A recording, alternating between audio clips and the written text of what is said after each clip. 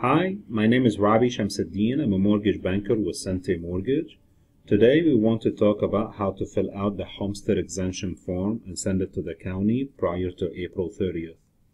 So if you lived in the home that you own on January 1st, you will be eligible to file the homestead exemption for this year. If you forgot to file it last year, you can also request for previous year.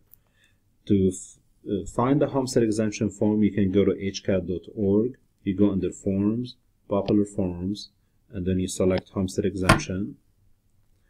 You don't need to fill out the account number, but if you'd like to find it, you go to Property Search, you go Real Property, you put your address, and your account number is right here.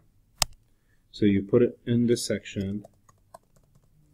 You put the year you want to file the homestead exemption form. You also enter it again over here, the date you moved in the property. It will also ask you if you own the property. You select yes. You put your name, actually full name, and then you put your driver license number. I wouldn't put social security number. And you put your date of birth. I own the property as a community with my wife, so I'm going to select this. If you didn't own it with a spouse, you just put percentage own and you put 100%. Also here you enter your mailing address. It could be your property address. You would put your city and state, and you would put the phone number.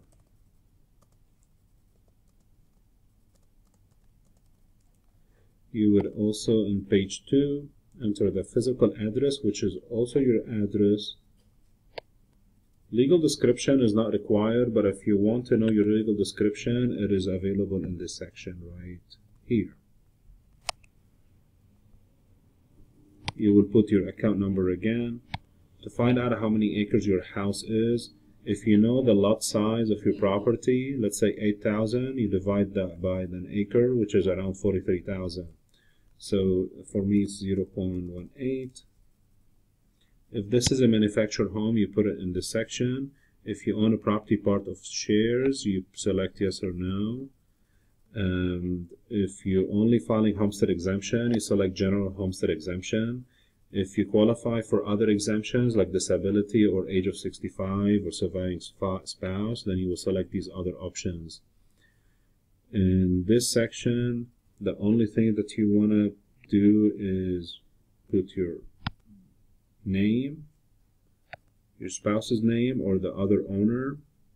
You sign, date it, print it. Now, if you own the property with someone that you got married with common law or same-sex marriage, then you fill out this affidavit and have it notarized and send it with the rest of the documents.